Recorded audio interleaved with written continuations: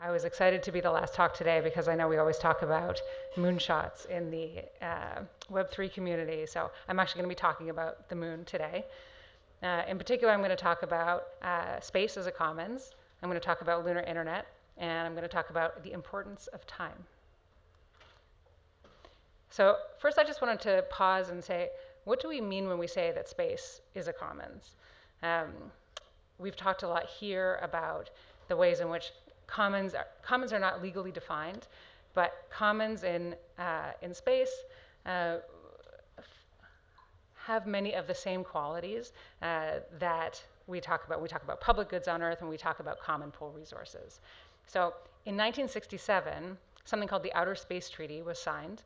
The Outer Space Treaty was a Cold War artifact that came out of the United States and the USSR, who were both worried that each other would claim the moon as territory when they got there first.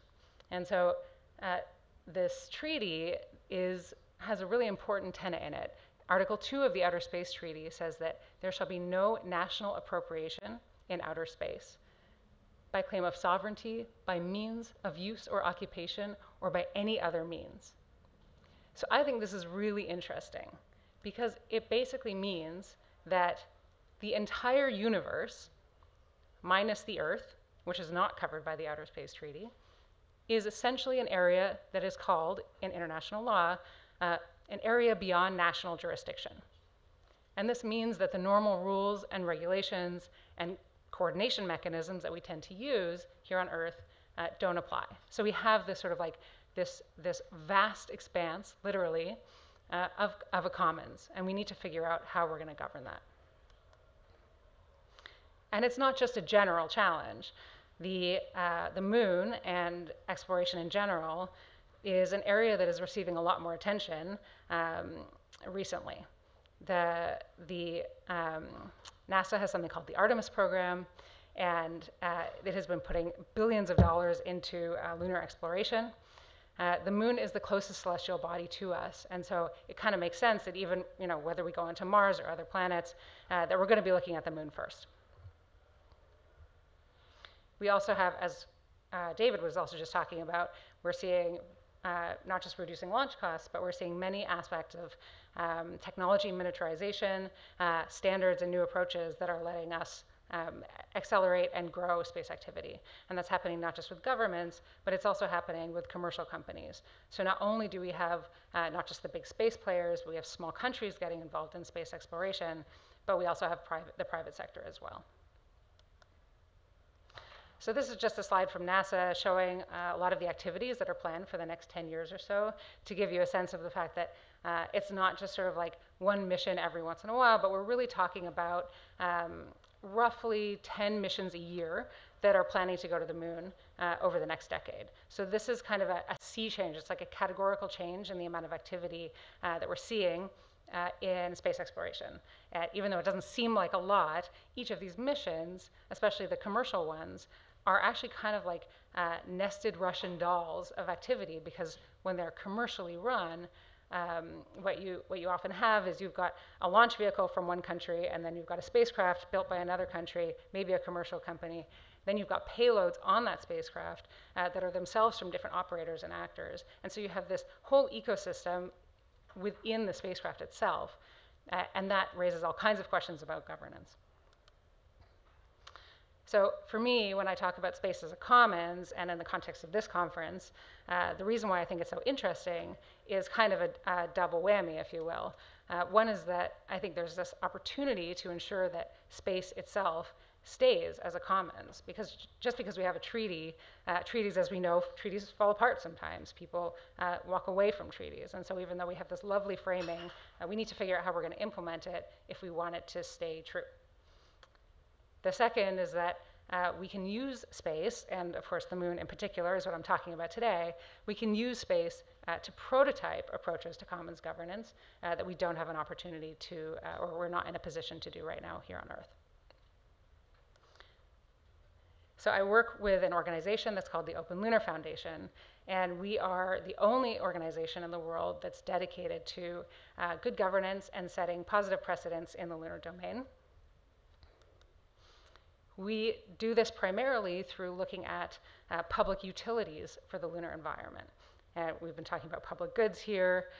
Public utilities tend to be a little bit more applied and operational, but I think it's the same basic motivation for why we're talking about public goods here and why we're also excited about it. Public utilities, they provide value and they help to level the playing field for all actors so that we can see a wider ecosystem of activity. It also helps to address the risk of monopoly and ease international cooperation. But it's also a chance to bootstrap governance in the lunar environment. Of course, since we don't have a government, we need to figure out how we're going to make decisions, who gets to participate in those decisions, how people get in, how people get out, what the break-in is, what the institutions are. And then finally, as I just mentioned, there's lessons for global commons here on Earth. We have, of course, big international commons governance challenges around the internet, around climate, around pandemics, that we haven't exactly figured out how to govern well. So one of the big areas that we have worked on, I'm going to go through this slide quickly because I don't have that much time, but is resource management and property rights. And this, as we all know, the state is typically the way that property rights regimes are managed here on Earth. And given that the moon and beyond are areas beyond national jurisdiction, we can't just rely on state-enforced property rights regimes. And so again, just like in Web3, we need to figure out how we're going to, what is the basis for property rights regimes? But the area that I am going to go into in more detail is lunar communications. And the backdrop is, as we've all been talking about, that we are seeing more and more the failure modes of the internet here on Earth today. We need innovation around protocols and around the architecture itself of the internet. Yesterday, Divya was talking about positive sum public goods, and the internet, of course, around the moon could also be an opportunity to set up a positive sum dynamic. That will be offering services for data relay, but also for something called positioning, navigation, and timing, or PNT. PNT is what will allow us to operationalize coordination, transparency, and something that's called situational awareness. So just to give a little bit more context for the sort of introduction of lunar communication services that are being discussed right now in the lunar community. Back in the day, we had big and expensive missions. They were on what's called the near side of the moon, so they had direct line of sight to the Earth and could just communicate directly back to ground stations here on Earth. They were, maybe going every few years. That's probably even generous. We haven't had missions to the moon in the last couple of decades, leading up to just a few years ago. There's this sort of chasm of lunar activity, if you will. But now what we're seeing is that NASA has something called the CLPS program, the Commercial Lunar Payload Services Program. And this is NASA funding for commercial missions that is giving roughly $100 million to 2 missions a year to go to the moon and take commercial payloads with them. And so it has this nested Russian dolls effect that I was talking about before. And we're also seeing that missions are planning to go to the far side of the moon, which means that they won't have direct line of sight back to the Earth, and so they need to have communication relays to get their data back to us. So as you could expect, one-off communications infrastructure is quite expensive, and it's also going to provide limited coverage. You can only provide you can only provide coverage to where your beam width is going to reach to from the orbit that you're in, and so you're not going to get the entire celestial body all at once. So obviously, with more users coming into play, you're starting to see the benefits of networking be discussed. Right now, there's a few different programs going on. NASA has a program called LunaNet that is looking at standards and architecture for lunar networking. ESA also has a similar one called Moonlight, and China is also starting to demonstrate relay capabilities in something called L2 Lagrange point near the moon. So governments are starting to work on this, and there's a question about how the kind of community is going to respond. So some of the considerations and the conditions for lunar internet, one is that we've got small n. It's not a big ecosystem right now. It's going to be a small and slowly growing number of nodes in this network. The second is that it's going to be dynamic coverage. All of your nodes are moving. You're going to have likely, especially at the beginning, coverage gaps. There's no equivalent of geostationary orbit around the moon. So there are what are called frozen orbits. There are stable orbits, but they're always going to be moving relative to the surface of the moon. And so this means that there are many considerations for constellation design and orbit selection and trade studies that need to be done. Some of the interesting, like more technical, excuse me, challenges that I just wanted to highlight. I mean, there's lots, but I wanted to pull out a couple. One is routing. In an environment that is inherently wireless, the routing protocols that we use, there's an opportunity for them to look very different. As I mentioned, nodes are mobile. So are we going to use distributed hash tables? Are we going to create mesh networks? Maybe we can use IPFS. I know that Filecoin has an experiment that they're going to be running with Lockheed Martin in the next few years. The other is something called delay-tolerant networking. This is a set of standards that have been developed to support networks that have disconnections at various points, and so you need to sort of like you need to hold your data at intermediate nodes and be able to forward them opportunistically. The lunar environment is sort of a hybrid because it actually is. It's only about 1.5 seconds away, and so you're not going to break TCP to do if you wanted to use IP around the moon if you have continuous coverage. So there's just a bunch of design considerations that will influence how these things play out. That has implications for naming, identity, and trust. Which I think is something that this community is very interested in. And again, it's just an opportunity for us to say, what are we learning in this environment, and how might we want to set up different ways of doing these things in the lunar case. So I just wanted to make the point that it's not that this isn't sort of like mysterious. This isn't unsolvable. It's just a lot of work. And the point is that those who show up are going to be the ones who draw on both the values and the technologies that they know, and they're going to be the ones that are setting the precedents.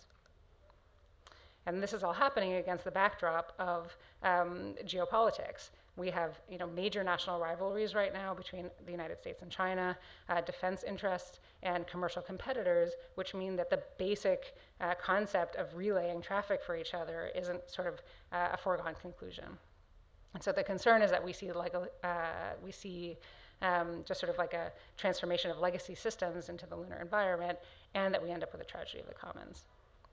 So given this, what Open Lunar has been working on is a service that underpins all of these communication services and the missions that are operating, which is positioning, navigation, and timing. And this is important for what's called transparency and confidence building measures. So giving the international community shared history, a shared version of truth of who did what, where, and when. And that has follow-on implications for liability, due regard, and who eventually will be entitled to certain claims as and if we create property rights systems. So as most of us probably know, position is inherently a function of time. When we use GPS here on Earth, we need at least 4 satellites that are in view. Those satellites need to know where they are. And the GPS satellites get their time from terrestrial standards, from terrestrial clocks that are very advanced atomic clocks that are averaged across many different sources. And in the lunar environment, there are no clocks. We don't have clocks yet. So we don't have a lunar time standard. We don't have a common reference for satellites in lunar orbit to get the time in order to be able to tell their clients, if you will, where they are. And telling time is a function of several different things. It's the hardware that you choose, and that has implications for the sort of like the tick rate and the drift of your clock. Your clock has to synchronize usually with another sort of more authoritative time reference. And then you have to figure out how you're going to distribute time. So what protocols you're going to use to give time to other spacecraft in that environment, and then how they're going to give it to their clients. And finally, you need a reference frame in order to make sure that when you say when your clients are calculating a position, that they're using the same reference frame that you are using to know what position you are in. And finally, I think one of the most exciting things about clocks is that it's an opportunity for an apolitical time standard. On Earth, I mentioned that GPS satellites get their time reference from assets on the ground. GPS is the American navigation and positioning system. There are what are called GNSS, Global Navigation and Satellite Services, from other countries. All of them use their own time reference. And those time references in all of the major systems are provided by the military, because the military needs to know what time it is in order to know where its weapons and major assets are in the event of conflict. And so on Earth, our time standards all go back to military systems. But on the moon, there's an opportunity that if we were to put a clock into orbit that is an independent time standard, that we could have the first apolitical time standard for the solar system. And I think that's really exciting.